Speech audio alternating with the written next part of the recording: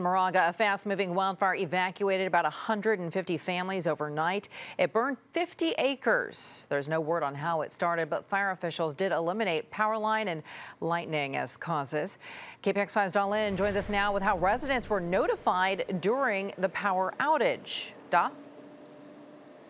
Veronica, we're on Moraga Row, and the power came back at 5 o'clock. You can see the lights at the 7-Eleven came back on, and take a look at the traffic signals here. Those lights are also back on, but earlier this morning when there was no power, the police chief says it was back to the pre-internet, pre-cell phone days, banging on doors to evacuate people.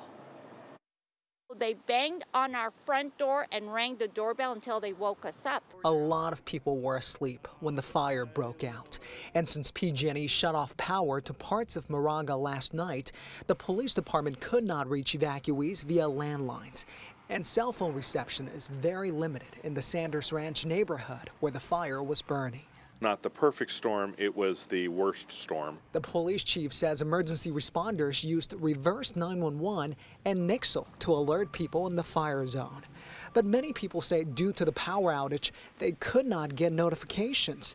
The police and firefighters went back to the good old-fashioned way, bullhorns and door knocking, 1 o'clock in the morning. We're used to street lights, we're used to ambient light, light from our homes. We didn't have any of that last night. This man is one of the few with power because of his solar panels.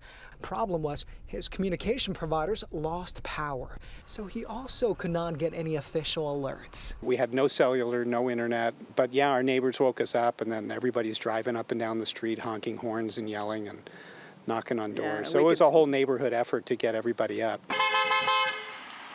And knocking on front doors, and again, with the power out, you don't know if the home is occupied or not.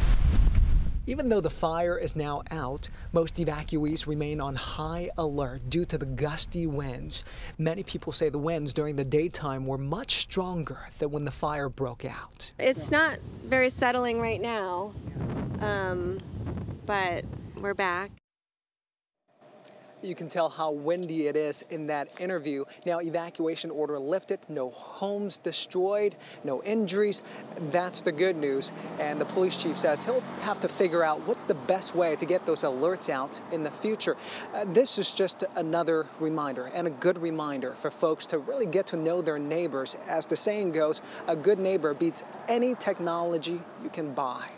Live in Moraga, I'm Da Lynn, KPIX5.